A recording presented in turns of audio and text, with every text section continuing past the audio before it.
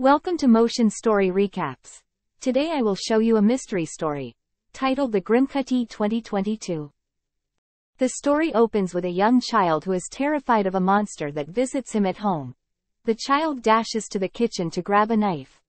While his mother searches the internet, he appears to be very afraid of this strange-looking creature. She is reading various articles that discuss the negative effects of social media and the bizarre online challenges to which teenagers are susceptible. The young child frightens his mother by bringing the knife out of the kitchen and holding it in front of her. She warns him against harming himself in the same way he previously did. She appeals, and then he stabs her. The scene transitions to the movie's main plot, which follows Asha Chowdhury's story. Who is taking a video for her YouTube channel that features ASMR. The ASMR contains soothing and calming sounds of various objects being crushed. When she exits her room, her father, Amir, motions for her to leave her phone at home with them. She reluctantly complies. They attend a jazz concert where Cameron, her younger brother, plays trumpet.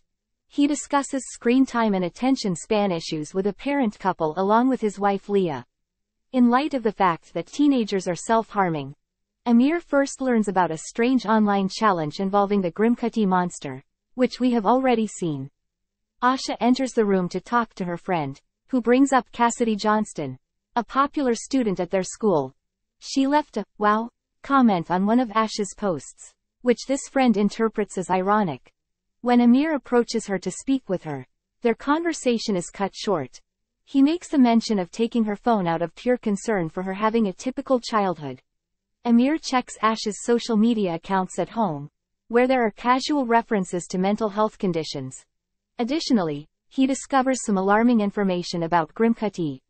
He calls Asha and Cameron to discuss it and tells them not to get involved. She reads about Grimcutty on social media when she gets back to her room, and later that night, she actually encounters him. Her parent is immediately startled into calling the police when she starts screaming. She insists on seeing it in person despite the police saying it was just an online challenge. The parents take their electronic devices to be placed in a detox box. As a result of this incident, Asha finds it annoying, but Cameron cheerfully complies like a good boy. Later, she visits his room to retrieve the personal laptop he'd been keeping secret from his parents. From there, she is able to get in touch with her friends, who then tell their parents about the monster and hear about its Grimcutty talk. After retrieving her phone from the detox box, she exits her room and leaves the house to speak with these friends. She tries to run away from them as the parents search the area for her. Grimcutty prevents the bathroom door from closing as she enters and begins slashing her with a knife. Amir rushes over and destroys it as soon as she starts screaming. We then realize that Asha had been self-harming. Amir and Leah believe she skipped school the following day as a result of this terrifying incident. The next day, she goes to school while denying having done so.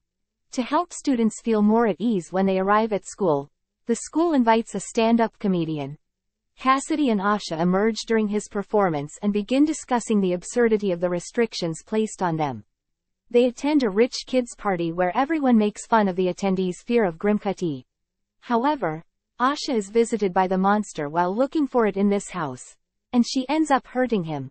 In the meantime, Amir notices that Asha isn't at school, searches for her, and eventually arrives at the rich kid's house with Leah. Thankfully, he finds Asha before the incident that caused her harm could get out of hand. Asha learns about Melinda from Cassidy as she browses the internet in that home. She is the same mother that we first see when the child was cut. The latter refers to online difficulties and includes a link to an article about Grimcutty. The article, however, is no longer viewable on the website.